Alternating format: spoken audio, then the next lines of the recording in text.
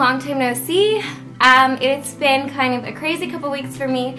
I just came back from Korea a little less than a week ago, and I've been in the process of moving. As you can see, I'm in a new place right now and setting up my room, my new room, and getting everything situated. So I have been literally all over the place, but I just wanted to share with you guys while I was in Korea what I had bought, and I'm probably going to do my Korea haul in 3 different videos. So I'm going to do one on skincare, one on makeup, and kind of one of a fashion haul of different clothing items, accessories, and shoes I bought in Korea. Let me tell you, I bought a lot of stuff in Korea. So warning, if you're offended by any type of haul videos or you don't like watching these type of videos because you find them offensive or something you're not interested in, please feel free to click out now. Otherwise, let's go ahead and get started. Let's start off with Etude House. One line that I was really interested in checking out was the Collagen Moistful line from Etude House. I just needed a light moisturizer, so I decided to pick up the emulsion from this line. And basically it is just a really light lotion. Next, of course, I picked up Wonderpore. This is a really popular product. A lot of girls really rave about this, so I wanted to try it out. This is one of the products that I've dipped into a little bit, and so far I really like it. A lot of these products I actually haven't tried out yet because I haven't gotten the opportunity to even unwrap them, so you're gonna see me ruffling through a lot of packages in this video. I picked up the Brightening Essence Lotion, which I actually tried a sample of this out while I was in Korea. They gave a ton of these samples to me and my mom, and this was a product that I actually tried out and liked it so much I went and bought. It gives my skin a really beautiful luminous glow, and it has like a lit from within type of lip. I decided to go ahead and pick up the Pearl Aura Brightening Essence, and I'm not necessarily sure exactly what this is supposed to do, but I'm excited to try this out. I'm not necessarily sure if this is like a serum or if you're supposed to use it like pre-makeup, but I'm gonna go ahead and look into it a little bit more. But the packaging is so cute on this bottle. I think all the packaging is super cute in Korea. As far as skincare goes in Etude House, I was also interested in trying some of the masks that they have. So I bought a couple of the nose masks, the eye gel masks. These have collagen infused in them, evidently. The lip area mask, which these I thought were kind of funny. They go around like your upper lip and your lower lip, like on your chin. The powder, the like pink powder spot patches from Etude House. Their AC Clinic Intense line is really popular, and basically these are just blemish bandages you put over if you have a pimple or anything, and it's supposed to speed up the healing. I wanted to try their blackhead remover kit, and I just picked up 2 of the hair packs that they have. This one's an argan seed, and this is in jojoba seed. I don't know what I had bought at the particular time that I had bought it, but they gave me this whole kit as a free sample, which I thought was a really good deal. This is from their I'm Blooming line, and I really enjoy this idea because it has a product from each of their like basically types of skincare in this skincare line. So going on to SkinFood. So SkinFood's actually where I bought the most skincare while I was in Korea, with the one store in particular, because I really like the concept of there's, you know, food for your skin type of thing, where they use a lot of food ingredients to improve the look of your skin and everything like that. First, I picked up the Peach Sake Pore Serum, and I just wanted to try this out because I needed a serum, and I just wanted to see how this worked because I heard a lot of really good things about that. I needed a face cream, so I decided to try the Gold Caviar Cream. And it's so cutely packaged, like look how adorable that is.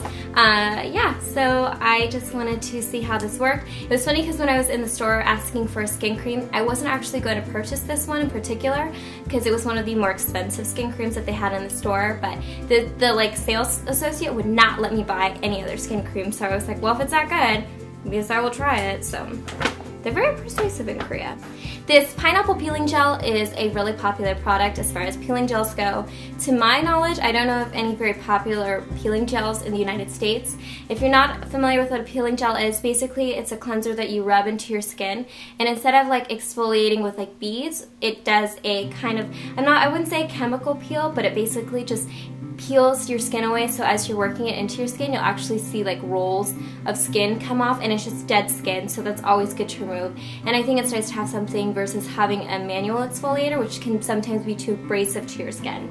I got the Milkshake Point Makeup Remover. This is a really popular makeup remover. It's the 2 separated colors, so you like shake it and it combines. I picked up the Red Orange Matte Finish Matte Type Spray, which is supposed to be comparable to the Urban Decay All Nighter Setting Sprays, I think. They had 2 types. They had the matte type and the glossy type, but I'm not really into the glossy look on my skin. I think it can tend to look a little oily, so I picked up the matte type. I got the Grapeseed Oil Neck Cream, Wrinkle Neck Cream. Now for me, I always, whenever I do my skincare regimen at night or in the morning, I always make sure to do whatever I'm doing to my face onto my neck and my chest, because I personally think if I'm going to invest this much money and time into my skin on my face, if the skin on my neck and my chest don't match when I'm like 40 years old and I've got like a nice, you know, nice skin on my face and then my neck and my chest are all wrinkly, it's kind of pointless. So I wanted to try this out because I thought it was a really interesting concept, and again, I haven't seen anything like this in the United States, so I thought I'd go and pick it up. And from my knowledge, I don't think it was that expensive. I think it was less than 10 bucks. So I thought, what the heck. I, of course, picked up the Black Sugar Mask Wash Off because this is a really popular exfoliator in Korea and in general. So I'm always down to try new exfoliators, and this was a big tub and fairly inexpensive, like all the products I picked up. So I wanted to try that out. This is a huge tub, if you can see how big this thing is. This is the Black Sugar Deep Cleansing Cream, and I wanted to try something different for my double cleansing method that I use when I clean the makeup off my face. I'm going to go ahead and do a video on that later on. But I usually use an oil type or cream product before to remove most of my makeup, and then I go back with a foam cleanser to clean off any residue left. So I wanted to try a new cream cleanser, and this was a huge tub, and like I said, I think this was around $10 to $12, so pretty cheap. From Nature Republic, I picked up the Skin Smoothing Green Apple Peeling Gel. I wanted to try another peeling gel. This was really cheap. I specifically, well, it's also marked right here, but I specifically remember it's 4,400 won, which is basically like $4. So I was like, oh, I want to try that for $4 peeling gel. Why not? So I picked that up. And then I also picked up the Argan Essential Deep Care Hair Pack. This had one of the Essential Get It Beauty stickers on the display, so, and my hair is pretty dry since I have really long hair, and so I'm always down to try new things to help out my hair, so I wanted to try this product. I picked up, of course, the Aloe Smoothing Gel. This is really good for your skin, nails, hair. It's kind of like an all-over general type of moisturizing gel that's also light, which is good for summer because it's really hot where I live. And I'm really excited that I have something to help my skin out during the hot times. I also picked up a lot of stuff from Holika Holika as far as skincare goes. Now, the reason why I picked up so much skincare from Holika Holika, which I wasn't planning on doing, but the sales associate there was really nice and sweet and helpful. She recommended the Good Sarah All-in-One Master Super Ceramide cream. And I actually haven't heard a lot about this, but she was saying like this is a good all-in-one encompassing product. So if you're not interested in doing like a 12-step skincare product system, this is kind of a good all-in-one type of thing. I also picked up the 3-second starter in the hyaluronic acid formula. This was the first thing she actually directed me towards when I mentioned skincare. This is actually a booster type of product, so before you apply any type of skincare to your skin, it's always a good idea to apply a booster, which helps your products kind of sink into your skin and makes them more beneficial. Of course, I needed an eye cream. This was on sale when I picked this up. This was $20 versus being $40 regularly, I think. And I actually, this doesn't say it's from Holika Holika, but I know I bought it from Holika Holika, but it actually says and Prani Deep Wrinkle Solution, and this is a retinol solution for your eyes, and retinol, of course, is really great for wrinkles, and I'm all about preventative care. I guess these are skincare. These are like the baby foot, the little sheets, mask sheets you put on your feet to kind of get rid of calluses or anything like that you've got going on your feet. So these are supposed to be pretty intense. I'm kind of intimidated to try these out, to be frankly honest. But I'm going to give these a go and probably do a review on them when I do try these out. And I wanted to try, of course, the Holika Holika Pig Nose Clear Blackhead 3-Step Kit. Woo! It's a mouthful. So this has 3 different steps to help remove the blackheads from your nose. Next, I got a couple things from, like I said, a couple different stores. This is from Innisfree, I think. Yeah, Innisfree. They had a buy one, get one free, so you can get 2 foam cleansers in a like pre-packaged thing like this. My mom and I actually bought 2 and then split them, so that's why there are 2 different ones in here.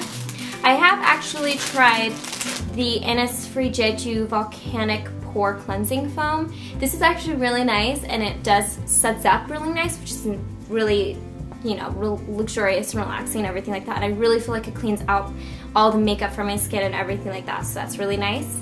It's also wet from being in my shower. And then I picked up the Innisfree Olive Real Cleansing Foam with extra virgin olive oil, because I love olive oil. I'm all about that olive oil life. From Misha, I picked up the Time Revolution, the First Treatment Essence. This is supposed to be similar to SK2, and since I'd already spent so much money while I was in Korea, couldn't bring myself to spending another $100+ on the SK2, but I was really interested in trying out that type of product. So I settled for the Time Revolution, and I've heard really good things about this, so I'm excited to try that. I picked up the Rice Water Bright Cleansing Water from the Face Shop. This is, I'm assuming, similar to Bioderma.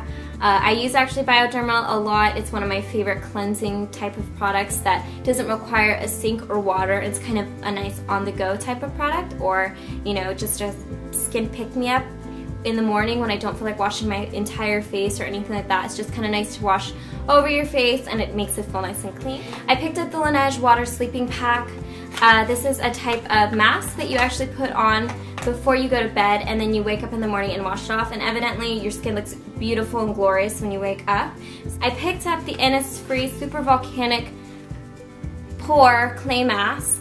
This is just your typical like mud mask, except it has like the volcanic clay from the Jeju Island. While I was in Korea, I got the opportunity to meet some family that I'd never met before in my life. So that was a really exciting opportunity for me, and really exciting for my mom, of course.